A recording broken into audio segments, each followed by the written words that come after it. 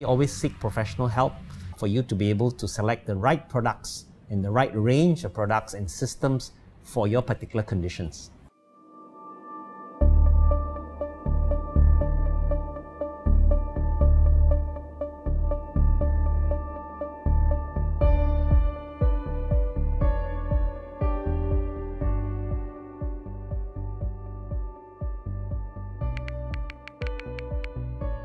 The main difference between paint applied to external walls and internal walls is the performance of those paints.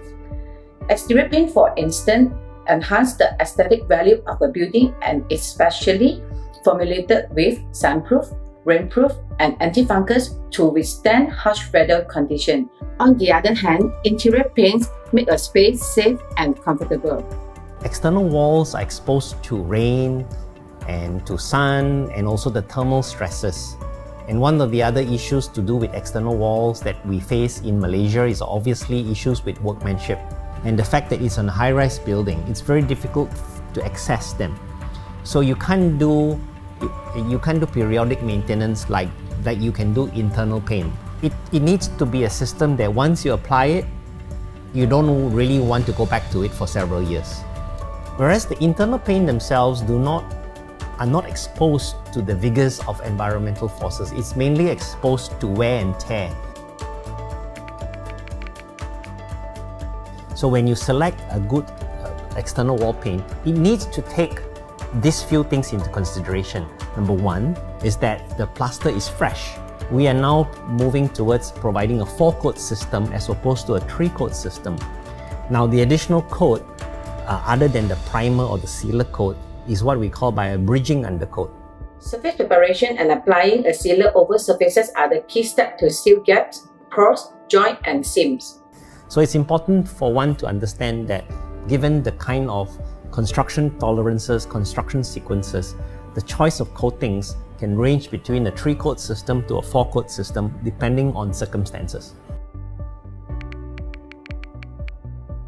You cannot be using the wall paint, which is the acrylic wall paint for surfaces like that. A timber would definitely benefit from using a timber wood varnish, and they have a different level of performance also on the different types of wood species that are eventually being used. Timber is particularly unique is because you need to do it a little bit more often than external walls. First of all, specify grade 1 timber of good quality. Now the wood has to be sufficiently dry in the first place before you even use it for the construction site. It has to have proper sanding and proper surface preparation.